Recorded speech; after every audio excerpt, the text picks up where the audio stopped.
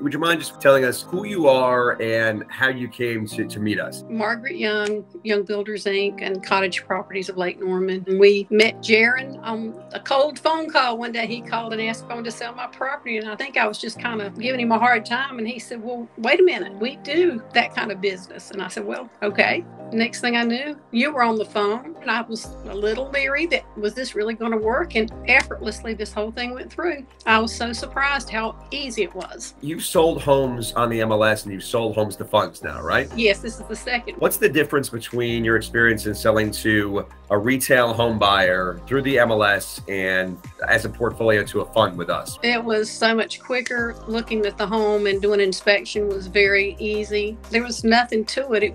I kept waiting on the shoe to drop, because when you do it through the MLS, you go through so many steps that sometimes you can be dragged out 2 or 3 months before you find out, oh, the deal's not going to close. And what happened with your portfolio as opposed to that experience? You drew up the contract. We got that done relatively quickly. Attorney they used was great. My husband kept saying, something's going to happen, something's going to happen. And we closed. Boom, it was done. And do you feel like you came out ahead doing it this way versus doing it the old-fashioned way of selling one off on the MLS after vacating your properties? I could have probably made a little more the other way, but I would have gone through a lot more stress and a lot more headaches. This way, it was just one person to sell to. How'd you make that decision when you weighed the two pros and cons, making a little more money or selling as a portfolio? Oh, it's much better to sell as portfolio. It wasn't enough money to make that big a difference to me. Maybe $100,000 difference would be about $20,000, which you usually have to come down anyway if you're dealing with someone. You and I settled on the price before you went to the people. There wasn't a lot of haggling about it. It simply was what it was. You came up with a good estimate. We came down just a tad, I think, but other than that, it was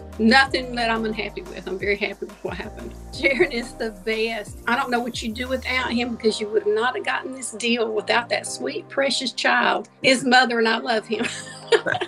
And I don't even know her, but Jaron was the leg man. He helped me with so many little things. You know, you put the whole deal together and made it happen. We appreciate that. Thank you so much for your time today. Thank you.